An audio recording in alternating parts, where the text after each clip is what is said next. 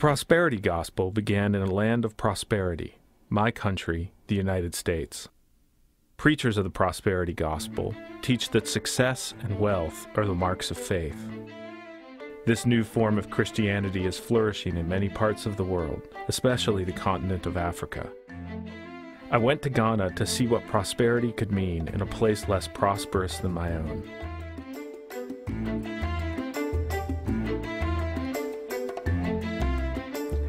The first place I visited was a small church, where a visiting Nigerian pastor devoted much of his sermon to describing his collection of Mercedes automobiles. He ended his sermon with a request. So when you come to the house of God and you put money, you are demonstrating how big or small your faith is. Listen to this. The other day we were here, God spoke to me that He has come to bless this land. You are this land.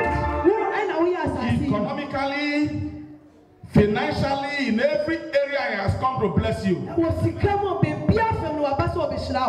You must respond to Him. Now, before I came, God said, make sure that they give in dollars. If you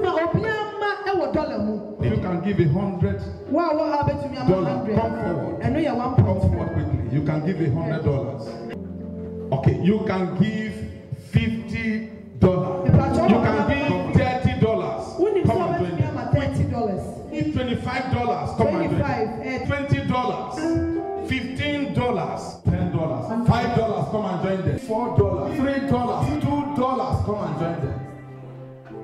I command and will command doors of financial breakthrough to be open to you.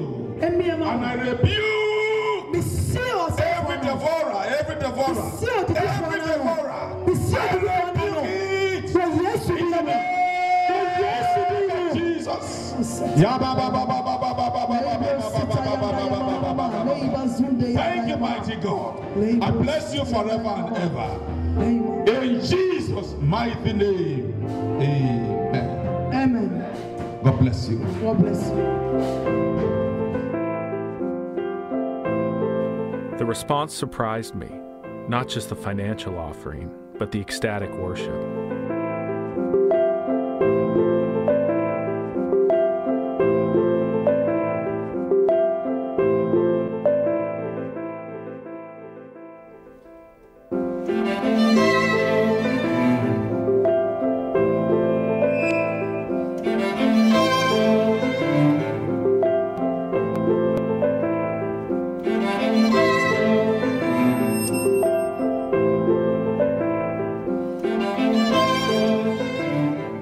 There was something deeper going on here. This was not just a simple scheme that promised money for blessings. It connected emotionally and spiritually with people.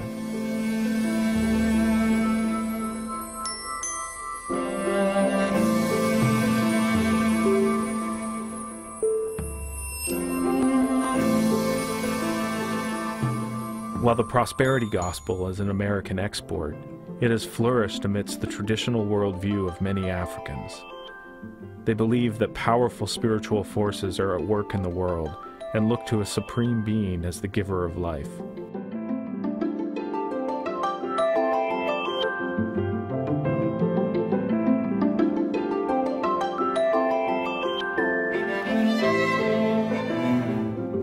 It's a constant struggle to tap into strength from the supernatural in order to survive in a world of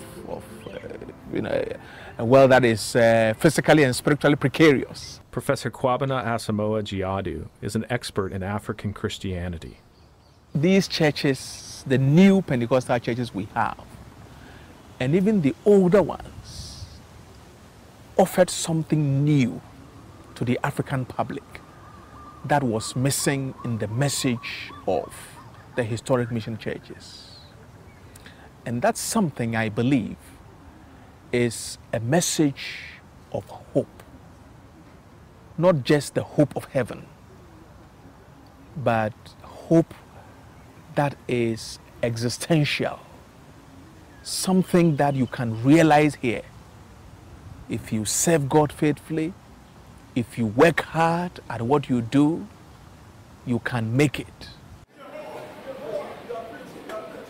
There are some things you cannot explain, and there are some things you cannot stop by psychology and by medicine and academic and your mind and by logic.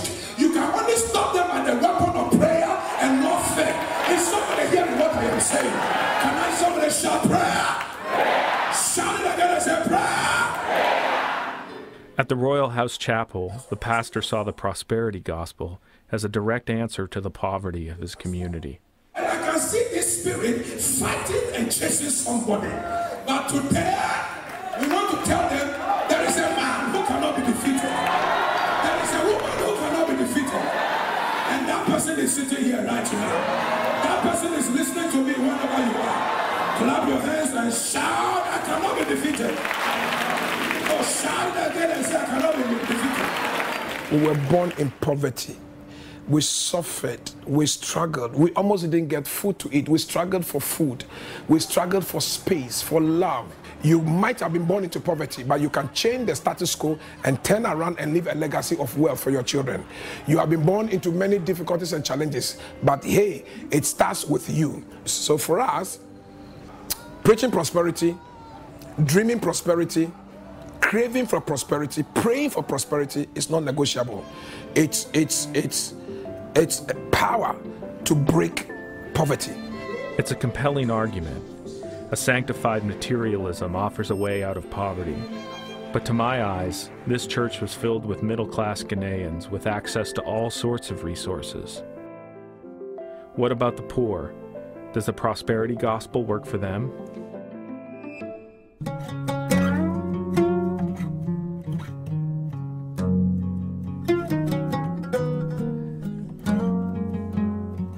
Throughout Ghana, healing camps like this are popping up.